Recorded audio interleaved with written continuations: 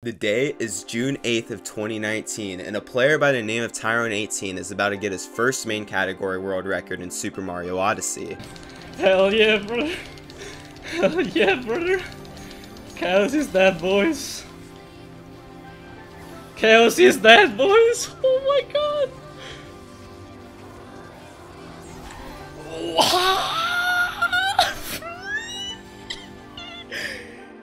You may have heard him say, Chaos is dead. Well, you see, before Tyron got this world record, a player by the name of Chaos Springle had held the world record with a time of 59:35, and before that, he had been dominating the game. But from here on out, Tyron would go on a rampage.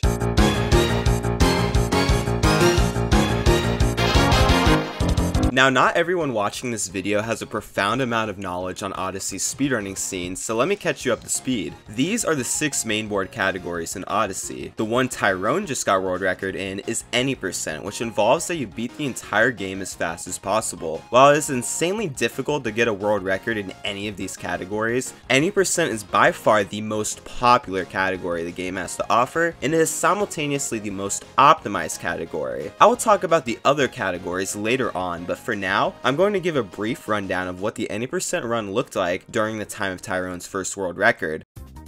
This run starts upon selecting a new game, and it ends upon exiting the Wire in Moon Kingdom, which means that you'll be traversing through 14 kingdoms and collecting 124 moons. Mario's moveset is by far the most powerful tool when it comes to getting a solid time in this game, as there are all sorts of moves within his arsenal. You can jump, double jump, triple jump, spin jump, dive, side flip, back flip, you name it. But when it comes to purely crossing distance, rolling is usually the fastest option, which is done by holding the crouch button and shaking the controller. This list of moves alone already makes the speedrun jam-packed with all sorts of tricks, but things get even more absurd when Cappy is added into the equation. Cappy is crucial to this run as he not only presents us with more movement options, but he is used to capture other objects and enemies. So with a deadly combination of both Mario and Cappy, players would find all sorts of ways to skip sections of the game, and they would even find a few glitches that could be used in the any percent run. The first glitch to appear is in Cascade Kingdom, and despite the time save from it being rather small, the concept behind the glitch is huge. After Tyron opens this chest, he quickly turns around, does a backflip, throws Cappy, and tilts his analog stick up as he's collecting the moon. If this set of inputs is done correctly, then you are able to use the moon to clip out of bounds, creating for the coveted moon clip. While this specific moon clip only saves about a second, this one in Wooded Kingdom saves around 30 seconds, considering that it leads you to moons that are much faster than the moon clipless route, and then there's another moon clip in Snow Kingdom, but this one only saves a second in any percent. Outside of those glitches, the only other notable one that was used in the any percent world record was this clip in the Seaside Kingdom. If you place the fish here, uncapture, and then recapture it, you're able to get clipped out of bounds. If it weren't for the properties of the Cheep Cheep, then this glitch would be completely useless for any percent, but since the Cheep Cheep's shake has a wide hitbox, you are actually able to collect this moon here by shaking while still staying out of bounds. From there, you are able to enter this sub area and collect another quick moon before warping to the Odyssey. Since these two moons are right next to each other, doing fish clip first try allows for players to save 7 seconds over the old route. Unsurprisingly, Tyron pulled off all of the glitches I mentioned in his world record, but that wasn't because Tyron was the only one doing these glitches. That was because these glitches were just one of the standards that needed to be met if you're going to have any chance at obtaining the world record. Not only were pulling off the glitches important, but the movement was especially important because at this point in time, the game had already been optimized to the point where big time losses would not slide. If we look at Tyron's sum of best, aka what a perfect run for Tyron would be, then we would see that this time lies at a 58:58. Considering that Tyron had just gotten a 59:32, this means that he played within 34 seconds of what would be a perfect run for him over the course of an entire hour, which is insanely difficult to do because this means that the biggest mistakes he made in this run only amounted to a few seconds. While Tyron was on top now, there were multiple top runners actively running the game, and among them was Chaos Springle, who had previously set 13 world records in any percent. The quest to beat Tyron was on,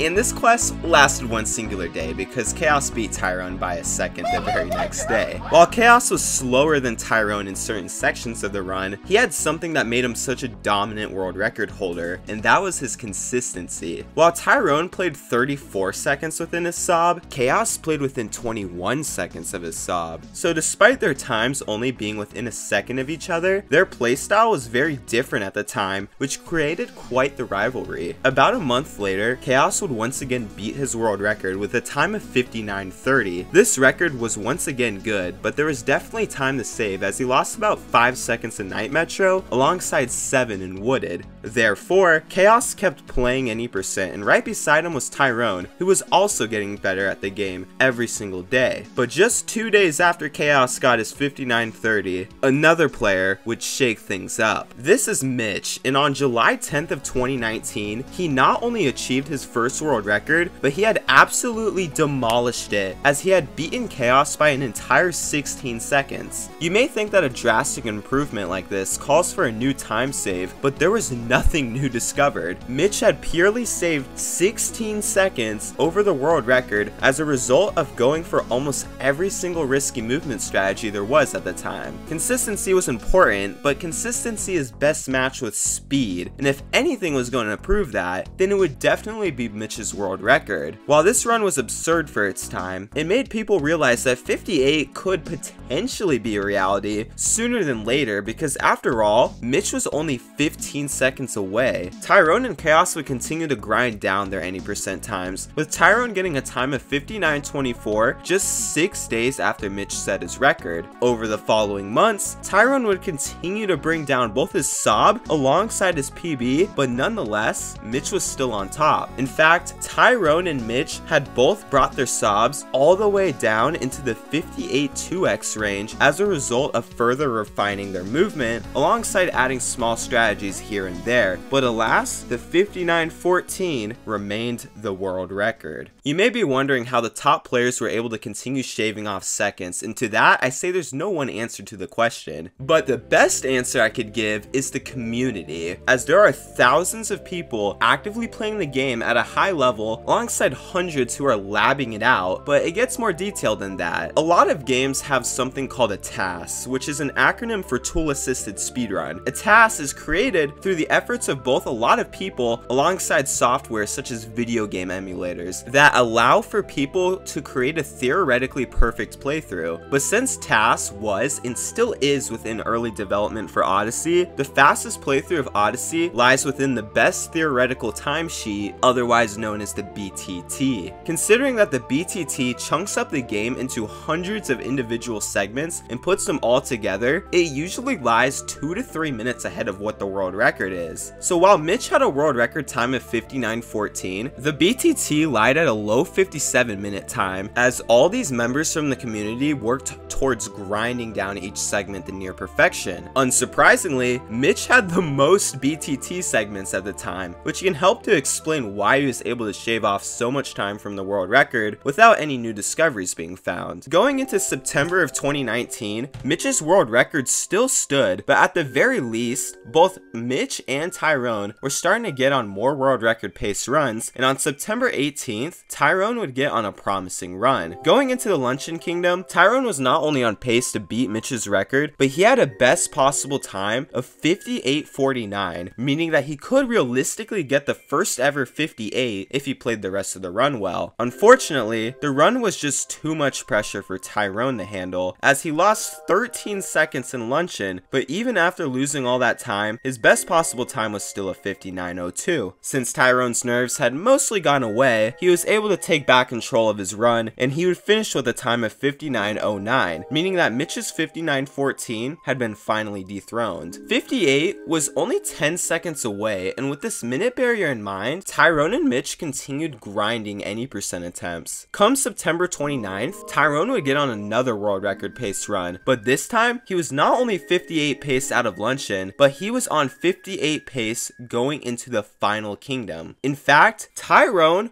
was on 58 pace all the way until the final section of the game, but tragedy would once again strike as he would miss multiple shots on this last pillar, but nonetheless, he would still get a new world record with a time of 59.05. The very next day, Mitch would get on a 58 pace of his own, and if he was able to clutch out Moon, he would be the first ever person to get a 58. But instead of getting 58, Mitch too would get a 59.05, but at least he beat Tyron by 0.1 seconds. While neither of them were satisfied with their 59.05s, what they did know is that they were both more than capable of getting 58, so the race continued on. On October 1st, Tyron would once again get another run to Moon Kingdom, but this time, his best possible time was a 58.57, which meant that he would only have 2 seconds of wiggle room to get 58, but once again, Tyron would just barely miss the 58, as he would close out the run with a time of 59.02. Mitch and Tyron had the skills they needed to get 58, they just had to get over the mental hurdles of achieving the time. This could take days, weeks, or even months, but regardless of time, neither of them planned on giving up anytime soon. So the race raged on, and come October 12th, one of them would finally do it.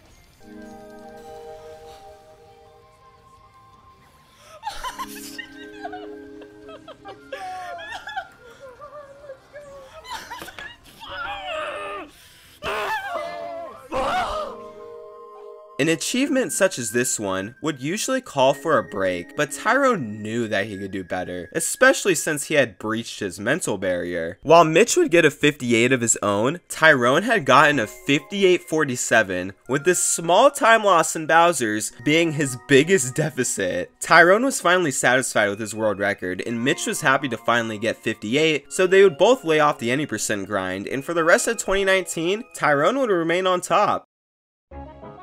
2020 would commence, and Tyron's record had now lasted for more than 100 days, which is something that no one else up to this point had done yet. This record was starting to last for too long, and all the top players of the game knew that they would once again have to refine any percent so that they could once again push the limits of what was possible. The 58.47 was once again a legendary run, just like the 59.14, but as I've stated before, there is still plenty of room for small optimizations, especially within the bigger kingdoms. However, there is one thing that I haven't mentioned yet. Just 2 weeks after Tyron got his world record, a trick would accidentally be discovered in the Cascade Kingdom. After collecting the first moon, you are able to do a triple jump off of this block, and if you get both the wall jump alongside this dive right, you are able to just barely land on this slither of ground, which allows for you to make it up here. This trick was a huge time saver, because beforehand, players would go through this cutscene, capture the dinosaur, and use the trampoline to make it all the way up to this boss fight. Essentially, instead of doing Dino Skip, the top runners of the game would now be skipping Dino Skip, and so the trick was fittingly coined the name Dino Skip Skip, otherwise known as DSS. Unlike most strats up to this point, it took quite a long time for players to get consistent at DSS, given how precise the damn trick was, but nonetheless, there were upsides to it. The first upside would be the fact that getting the trick on the first try would save 10 seconds, and even if you got it second try, you would still be able to save a few seconds. The other upside is the fact that this trick is very early on in the run, meaning that there isn't much punishment for resetting the DSS. Tyron's record would stand for an entire 124 days, but eventually a 125th day would come and Mitch would come back with a vengeance. Within a span of 2 days, Mitch would get a 58.44, a 58.42, and a 58.39. All of these runs were very good, but since the standards for a great run had risen once again, the grind would continue. Just 12 days after Mitch's 58.39, Tyron would reclaim his #1 spot with a time of 58.36,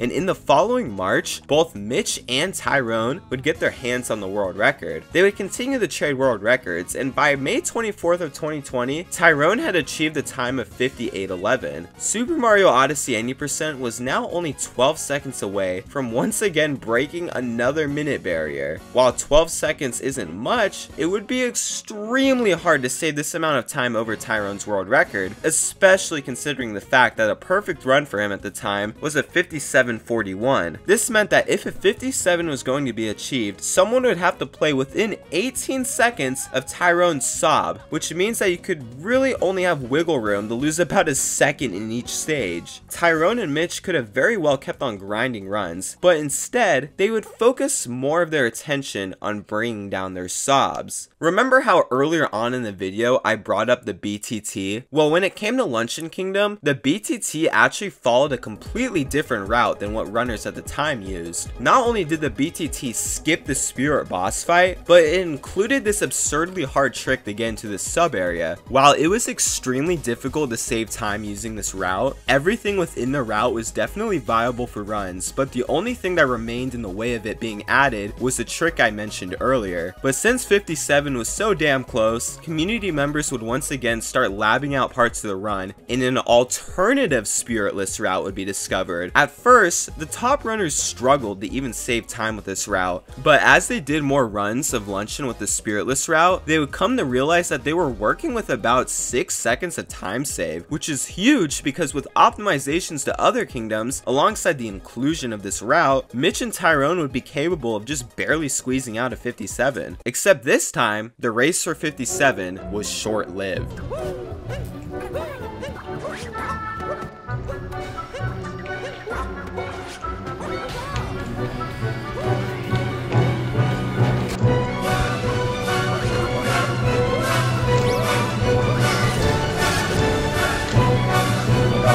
Oh my god! Oh my god! Oh my god! Oh my god!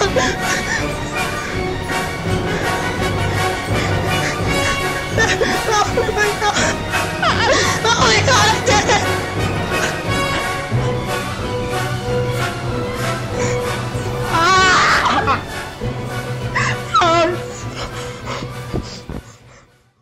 Mitch had not only gotten the first 57, but he had once again obliterated the world record. When I say that no one saw this coming, I mean that absolutely no one saw this coming, especially after how the race for 58 looked. Not even Tyron or Mitch himself could have seen this coming, because usually these minute barriers are quite the hurdles to jump over, but Mitch had gotten his first 57 pace to endgame, and he clutched it out despite having high nerves. Since Mitch popped off so incredibly hard, he was done with the game for now, but Tyron still had unfinished business. While Mitch had completely shredded 57, it was a bit more difficult for Tyron because he was once again buckling under the pressure of the minute barrier. For the first time in a while, he wasn't even concerned about the world record. He just wanted to get his 57 and be done. Within the following months, Tyron would get a 58.09, a 58.03, a 58 flat, and numerous other runs that should have been 57. Finally, on October 18th of 2020, Tyron would get a 57 of his own, but he was still 3 seconds away from Mitch. There are multiple reasons as to why I personally think there will never be another Mario player like Tyron, but if I were to list the first reason, I would say that this dude never gave up, even when the odds were stacked against him. Despite Mitch being one of the most cracked speedrunners to ever exist, Tyron was always right there at the top with him. It was now 2021 and Mitch was still at the top with his 57.54. When Mitch had achieved this world record, his sob was a 57.22. Tyron's sob was now a 57.09, meaning that he now had 13 more seconds of wiggle room in comparison to when Mitch got his record. Nonetheless, Tyron still had a 57.57 despite having multiple world record paces that all made it well into endgame. But finally, on January 15th of 2021, Tyron would once again have his big break. Yes! Mitch and Tyron would once again have some back and forth action, but this back and forth would once again stop, with Mitch getting a world record that would once again stand for months. Except this time, Mitch would put down the game after achieving world record, and while there were players who were within reach of 57, there was only one man who was capable of beating Mitch, and that was Tyron.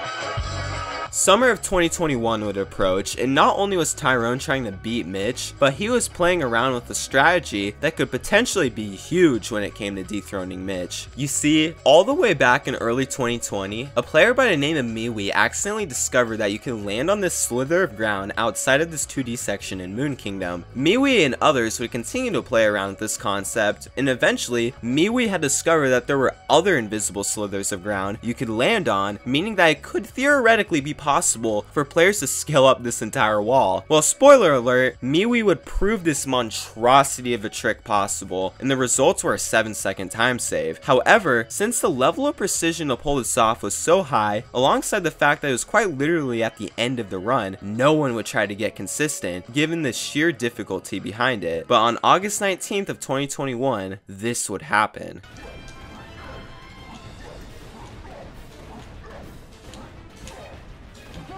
Ba ba ba. Ba ba ba ba ba ba ba ba. Let's go! Or no, 30. So low, 30? GG! GG. GG! No, we only lost like 6 seconds in Lake, you know? 6 seconds in fucking Wooded, 4 seconds in Cloud, you know? You know, you lose Also, 8 seconds in fucking Metro, when you lose 9 seconds in fucking Lanchon, you know? It's pretty good. Tyron had beat his own PB, beat the world record, and got the first world record with the 2D section skip, which was now coined the name 2DSS. But nonetheless, Tyron very clearly wanted more, not to mention that he had now obtained world records in 3 other mainboard categories, meaning that for the first time in Odyssey's history, someone held 4 out of the 6 mainboard category world records, but you know that's no big deal. If Tyron wasn't already considered a legend among speedrunners, then what's about to happen next would give people no choice but to respect this man, as Tyron was about to turn tyrant.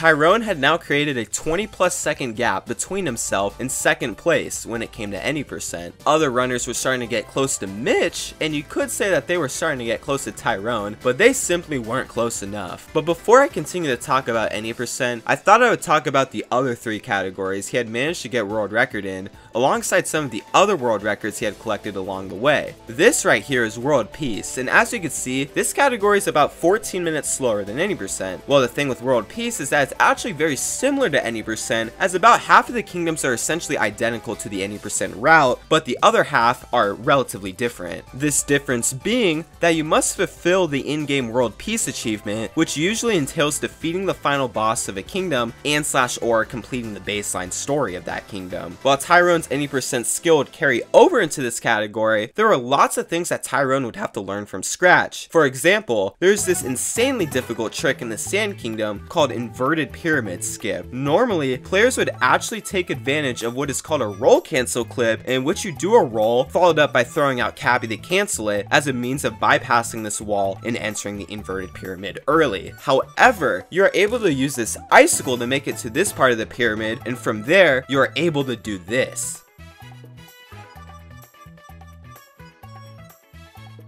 Tyron makes it look easy, but the reality is that this trick, among many other parts of the run, are absurdly difficult. So while this category may be a little less popular than any percent, getting a record here is still extremely impressive. Then there's Dark Side, which is once again similar to any percent, but since the run ends upon beating the Dark Side, the run was sizably longer than any percent or World Peace. Not only do you need to collect 250 moons to unlock the Dark Side, but you once again need to pull off hard tricks such as this one in Dark Side itself, in which you do this series of movements to skip having to fight these brutals. The reason as to why these movements are done in such a specific way is simply to avoid triggering the boss fight cutscene, which in turn triggers the boss fight itself. And finally, there's Darker Side, which might just be one of the most rigorous Mario speedruns to ever grace Mario speedrunning. The end goal here is to obviously beat the Darker Side, but this is no small feat, as you need 500 moons to unlock the kingdom. I could go on and on about this this category, but it essentially combines elements of the two previous categories I mentioned and couples it with any percent alongside a whole bunch of new stuff. Since this is about a 3-hour run, any percent skill can definitely aid you in getting a good time in Darker Side, but it definitely does not transfer over as easily as it does with the other two categories, since there's so much that is different in comparison to any percent. Here's the record history for World Peace, here's the record history for Dark Side, and here's the record history for Darker Side. Despite 04 dude bopping Tyron in Darker Side, Tyron had shown dominance in all three of these categories, set records that would go and still have gone unbeaten, and above all, he would break minute barriers that weren't even thought to be possible at the time. Not to mention that Tyron held a countless number of world records in individual levels alongside a buttload of BTT segments. Among all Super Mario Odyssey players alike, only a few are able to say that they've held a world record, but among these world record holders, only a few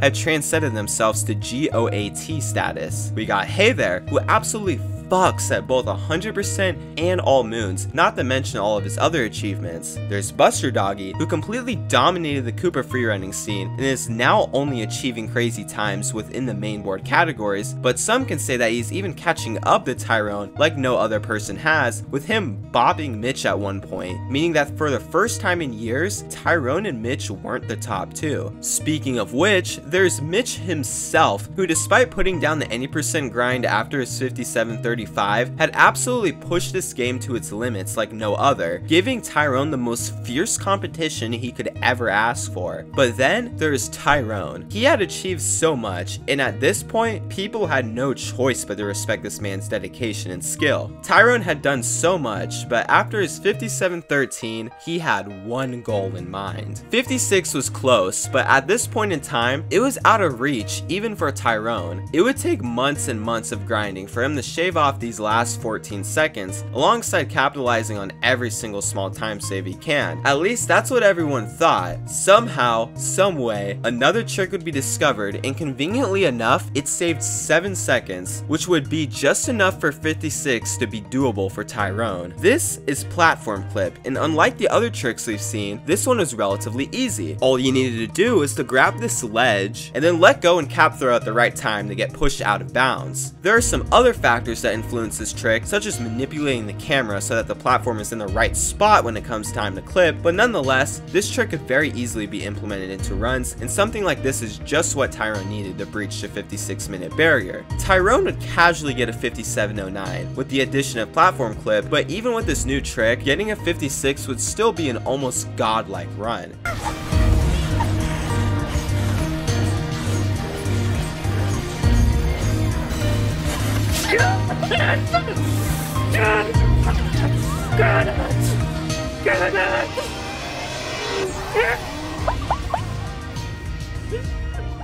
Throughout this video, we've seen how hard minute barriers have been on Tyron, but this time he made any percent his bitch, and he was now done with the category, as he had not only achieved an absolutely unheard of time, but he had gotten so good that there was basically zero competition. 1 month would pass and no one came close to Tyron. 2 months would pass and no one came close to Tyron. 6 months would pass and still no one was close to Tyron. In fact, all of 2022 would pass, and going into 2023, the 56-55 remained on top, and it remained nicely. While it looked like there was no strides being made towards optimizing the world record, there was actually a lot happening behind the scenes. Remember how I mentioned moon clips earlier? Well, there is now 2 moon clips that could potentially be added into the 80% run, but they weren't just any ordinary moon clips, they were triple jump moon clips. The first moon clip would actually be used as a substitute for late clip. Going for the moon clip here was a no-brainer, because if you got it, you would save 3 to 4 seconds over a good late clip, but if you failed, you could easily just back it up by doing late clip. The second moon clip was in Wooded Kingdom, and this one also saved 3 to 4 seconds, but missing it can be a bit more punishing, as the wasted time from going for the moon clip makes traversing through this section a lot more difficult. Nonetheless, these 2 tricks accumulated to about 7 seconds of time save, and they both appeared pretty early on in the run. Now, I said that there were only 2 triple jump moon clips, but I actually lied. A while back, it was discovered that you can clip out of bounds here. From there, you can ground pound on the slither of ground that lays out of bounds and make it all the way to this nut moon. moon. While this would save around 6 to 7 seconds in comparison to what is usually done, this trick was deemed to be too difficult. But as players started to grasp a better understanding of triple jump moon clips, they would soon realize that this clip in the maze could also make its way into runs even if it wasn't anywhere near easy. So theoretically, there were now 3 tricks that could be added into the 80% run, and if you combine the amount of time they all save, then we're looking at around 14 seconds of time save. But there was still one more trick up the community sleeve. All the way back in 2020, a player by the name of XDXbox Jaja would accidentally discover this in Snow Kingdom. If this trick could be done on the first try, then it too could save upwards of 7 seconds, but the problem with this ice corner clip was the fact that you were essentially gambling your chances of actually clipping into the wall, which made it not viable for runs. That was until a hard but consistent setup was discovered. The setup starts with a ledge grab, which is then followed up by using the camera to give yourself the exact angle you need to actually jump through the wall. The setup lost a few seconds to doing the trick without the setup, but it still saved around 4 seconds over not doing the trick at all, assuming that you get it on the first try and do it fast. This meant that if someone were to add this trick alongside the other 3 tricks, then they could potentially save 18 seconds over Tyron. But since no one was capable of beating Tyron, that meant that there was only one person fit for the job, and that was Tyron himself. Tyron was once again bridging the gap between him and the rest of the competition, and while some players were now getting close to 56, he was already at a mid 56 level. But on September 12th of 2023, one of the biggest things to ever grace this game's history would happen.